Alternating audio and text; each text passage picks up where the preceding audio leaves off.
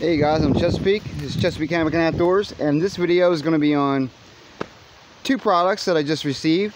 One, I've got the Warbonnet Superfly with dual internal pole mods and a custom stove jack hot tent modification. And I've also got the Hammock Gear 20-degree Econ Incubator. So let's take a look at them. So first off, we'll start with the outside of the tarp.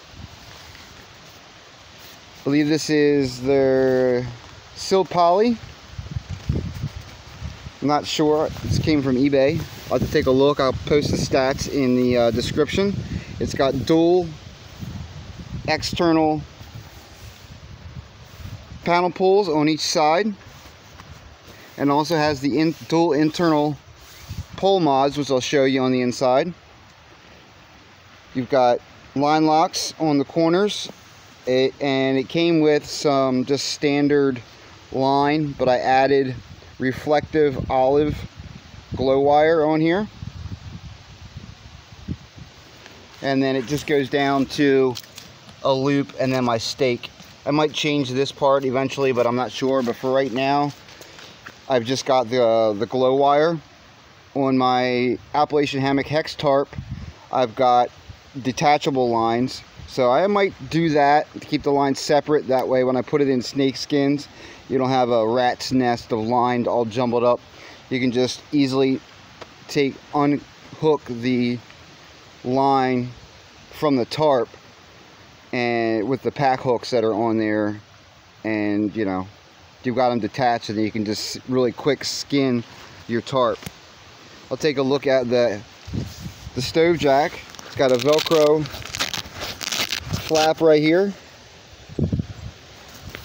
that's seam sealed on the inside to keep rain from getting in.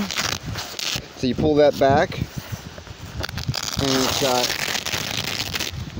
another flap, and then the hole.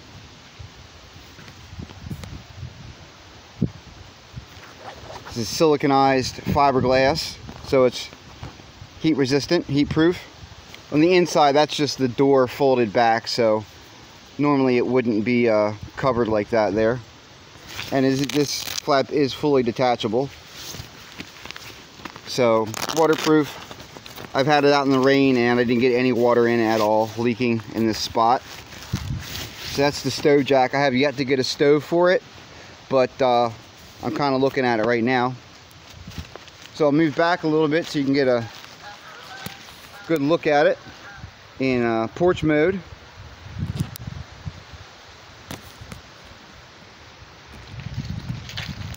As far as the ridgeline goes, I'm just using my Dutch ridgeline, zing it with Prussics. There's the Dutch Wasp, and on the other side you've got the Dutch hook that connects around the tree, and I've just got it connected with some micro beaners to the split rings on the ends of the tarp.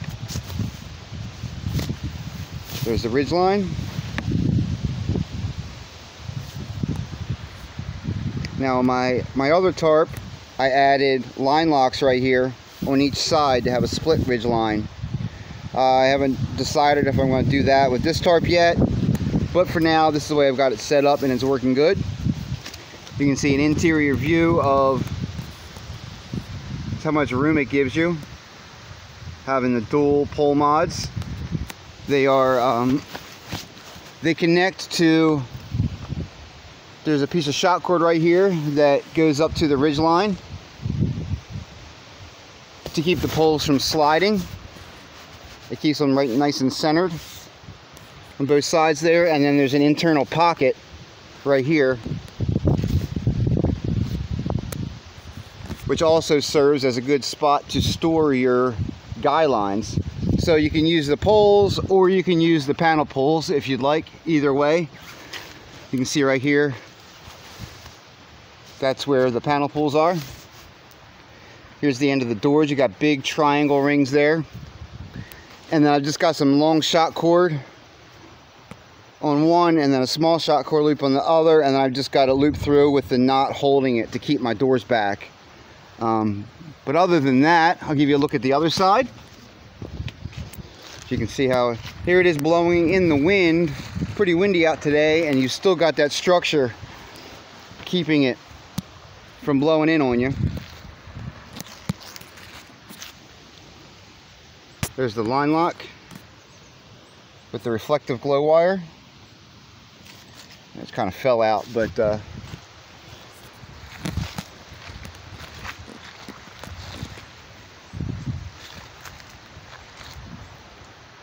you get a lot of more usable room having the dual pole mods inside there.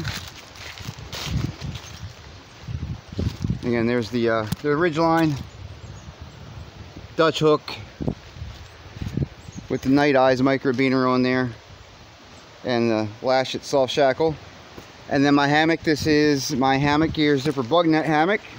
So I've got the Hammock Gear tree straps, the daisy chain, Hammock Gear beaner down into the continuous loop, and then you got the hammock itself.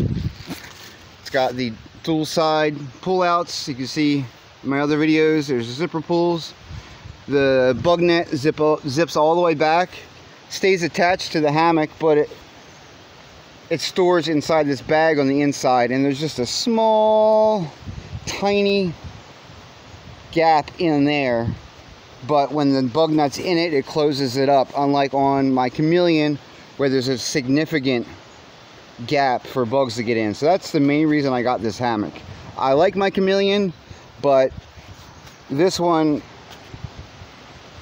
is a lot better for me. It gives me more peace of mind, I guess you'd say. This end is completely sealed where it zips around this peak. You got your AM steel ridgeline, glow in the dark zipper pulls, and then something I did try, I've got a really lightweight microbiner attached to the D-ring on the underquilt to keep them sliding around. And this underquilt is the Hammock Gear Econ 20 degree. Got this off of eBay. It's a long. This is the first long quilt I've bought. Got a really good deal on it. I can't think offhand, but it was basically a steal.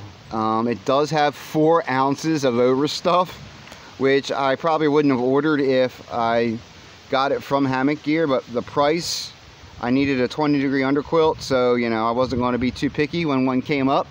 It's standard olive green and black ion fabric.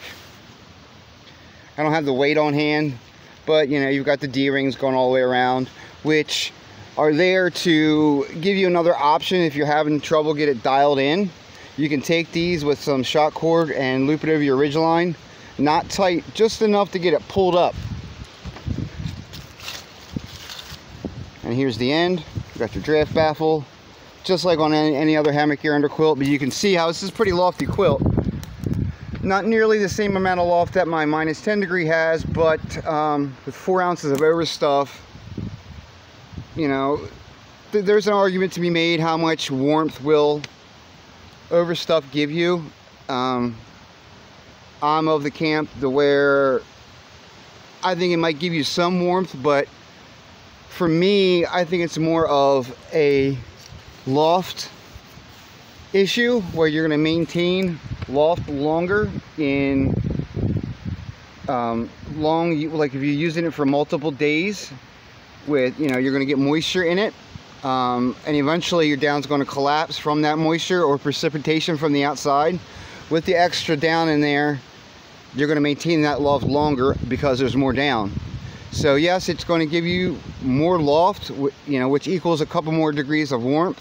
But I think the main function of adding down is to increase the length of time that you're going to have your full loft, as opposed to losing loft with perspiration from your body and precipitation from the outside. So this, like I said, this is 4 ounces of overstuff.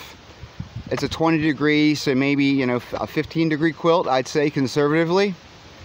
Maybe a little bit less. We'll have to find out. So that's just a quick look at a couple new items I have. You got the Warbonnet Superfly with dual pole mods and a custom stove jack to make it a hot tent, hot tarp. Got the added glow wire and line locks on the corners with the internal pole mods. Warbonnet does offer a single center pole mod on some of their tarps. Now this tarp did come from eBay, and it also came with an internal bug net. It is a military bug net, but which I thought I was really going to like, but it's not, you know, custom to the tarp, and it really doesn't completely enclose the inner area, and it's kind of heavy. So maybe for you know, car camping or something like that, I might use it, but in general I doubt I'll use it much. And then you've got the 20-degree Econ Burrow Incubator, sorry, with 4 ounces of overstuff. And then the Hammock Gear zippered bug net hammock. I'll give you a wide shot here, guys. Sorry for the video quality on this one. It's really windy, kind of shooting into the sun here. So that kind of makes it a little dark underneath of the tarp. Sorry about that. Move around to this side. Hope you guys can see inside the tarp kind of well, at least. There's what the pull outs on the hammock look like. Now there are different locations you can use the pull outs on. Right here is the head end, so you can put it right here and right here, so you can have it right by your shoulder, pulling it at the shoulder and at the feet, or you can do it like I did it and have one at the head end and one at the foot end. You know, there's a lot of versatility with a hammock like this. The Chameleon has it. I know, I'm pretty sure Dream Hammocks have it. Comes pretty standard. One other little neat item I have that I recently picked up is a light from Night Eyes. It's a rechargeable Night Eyes light. If I can focus in on that here.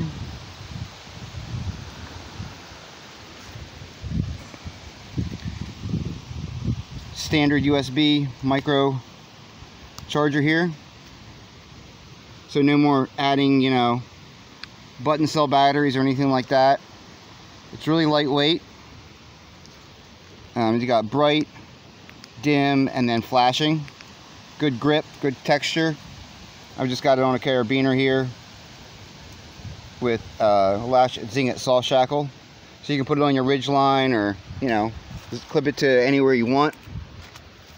I've got it in here because my Night Eyes spotlight is starting to go dim, and there's no way to add a new battery to this. Once it dies, you just gotta throw it away. So this is a neat rechargeable option from Night Eyes. I forget the name of it, but if I can find it, I'll put a link to it in the description. This came from eBay. I mean Amazon, I'm sorry. And then just inside I've got the Hammock Gear Ridgeline loft, I guess you'd say. I mean, you could put a whole entire top quilt in here and it weighs virtually nothing. You've got clips there with a prusik, and then on this side, on each end of the hammock, there's a piece of cordage, a loop, and I've got the other end attached to that. So there you go, guys. The 20-degree Econ Incubator plus 4 ounces from Hammock Gear, and the Warbonnet Superfly with dual pole mods and a custom stove jack. I don't know if you can see the inside.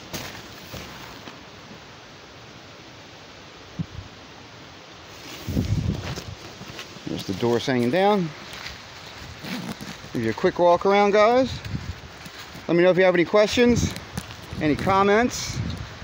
There it is from the back side.